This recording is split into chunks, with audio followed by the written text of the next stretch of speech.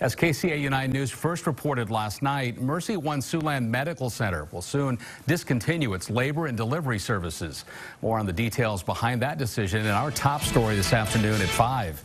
KCAU-9 reporter Marina Bach joins us live from outside Mercy One with more on that decision. Marina? Tim, Siouxland Mercy One Medical Center, as you mentioned, has some major changes taking place this fall that expecting families really need to pay attention to. Starting on September 1st, the Labor and Delivery and Obstetric Department will discontinue their services. Mercy One said they will work with patients to help them transition their care to other facilities around Siouxland.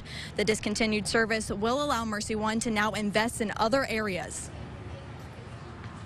That we really focus in on those services and those ways we can serve our community that are unique to us at Mercy One. So that means expanded investment in our heart program, heart surgery, also interventional radiology, and adult and geriatric medicine. Mercy One is also offering employees in the labor and delivery and obstetric unit the option to transition roles to other departments. Earlier today, I spoke with an OBGYN physician who performs deliveries across town at Unity Point Health St. Luke's. She tells me the expecting mothers will have plenty of options despite this closure.